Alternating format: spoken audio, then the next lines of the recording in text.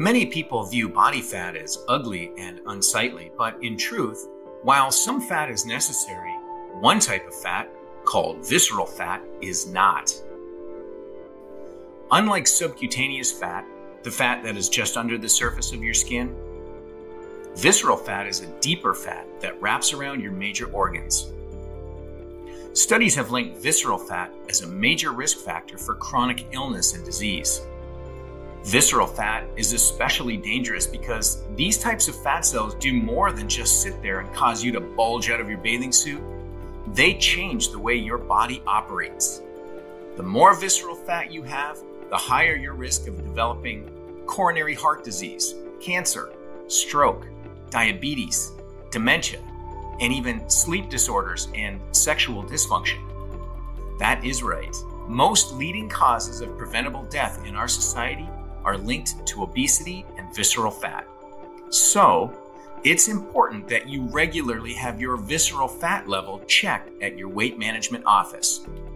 Now, here are 7 strategies when used in combination will reduce your visceral fat. Red light therapy.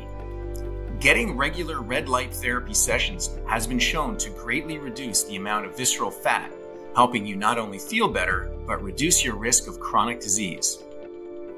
Make healthier food choices.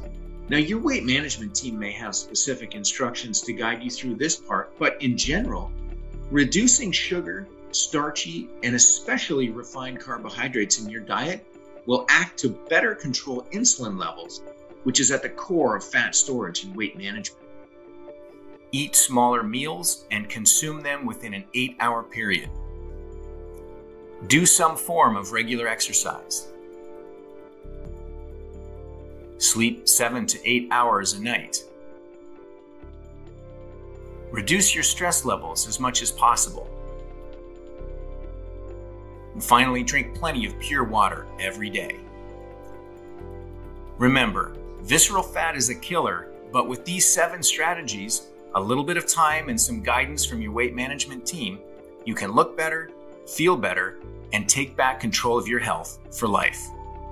Thank you for allowing us to be part of your journey and for watching this video.